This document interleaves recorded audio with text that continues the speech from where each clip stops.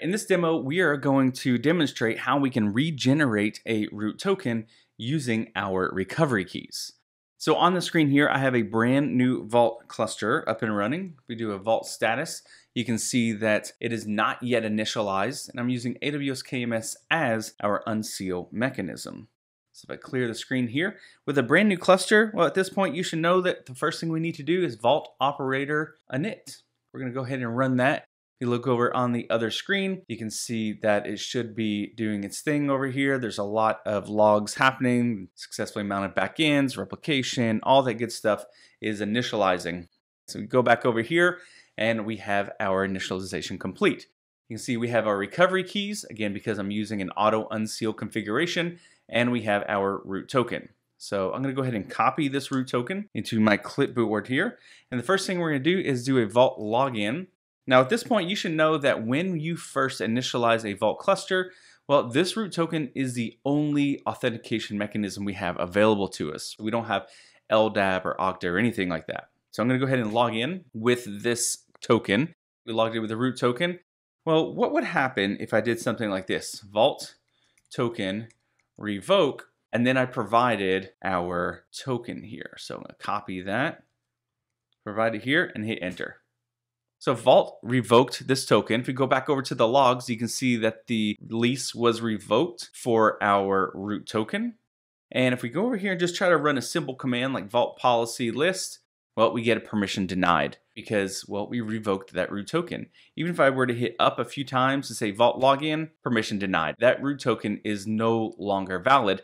And at this point, I really have no way to log into this Vault cluster because I just revoked the only authentication mechanism, our root token. Well, what we need to do is fix that. So what we can do is generate a new Vault token using our recovery keys.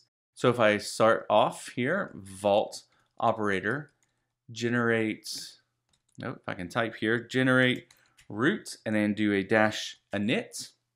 It creates our one-time password, which is right here. It also creates our nonce value.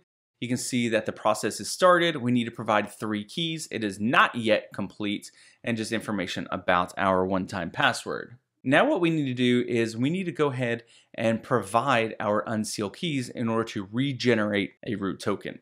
So the way that we're gonna do that is Vault operator, generate root. We hit enter. Notice that this nonce value does match, BABE8, it matches right there, awesome. Now what we need to do is provide those unseal keys. So I'm gonna go scroll up here and find our recovery keys. I'm gonna copy the first one to the clipboard, and I'm gonna paste that in. Now you see the progress is 1 out of 3. I'm gonna do this 2 more times, so generate root, scroll back up and grab one of these recovery keys here. Provide that, so now we have progress 2 out of 3 here. And then finally, if I go up and provide 1 more key, copy that, go ahead and paste that in, and there we go. So what we got is our encoded token. We didn't get our root token yet, but we got our encoded token, which is right here. Now what we need to do is take this encoded token, pair it with our one-time password in order to decode our token, and then we can use that token to log into Vault. So what we're gonna do is we're gonna go ahead and run a Vault operator, generate root, and now what we're gonna do is provide a couple values. I'm gonna go ahead and just put a line continuation on here just so you can kind of see them. So decode equals, and what we want to do is tell it what we want to decode. Well, we want to decode our encoded token right here. So we'll copy that in, line continuation, and now what we need to do is provide our one-time password. The one-time password is going to be equal to what we got when we first initialized our generate root process, which is right here. So I'm going to copy that into the clipboard, going to paste that down there, close out our quotes, and that's all we need. Hit enter there, and look at that, we got a new token here. HVS, you should know that HVS is HashiCorp Vault Service Token. So I'm gonna copy that, and now what we can do is a Vault login, provide our token, and there we go. Now we're back into Vault. Vault policy list, look at that, everything works as normal. Vault policy read, oh, forgot the default here. There we go. We can read a policy, vault secrets, enable AWS. We can interact with Vault again because now we regenerated a new root token somewhere up here. There we go. And we were able to log back into Vault with our newly generated token after we provided the recovery keys.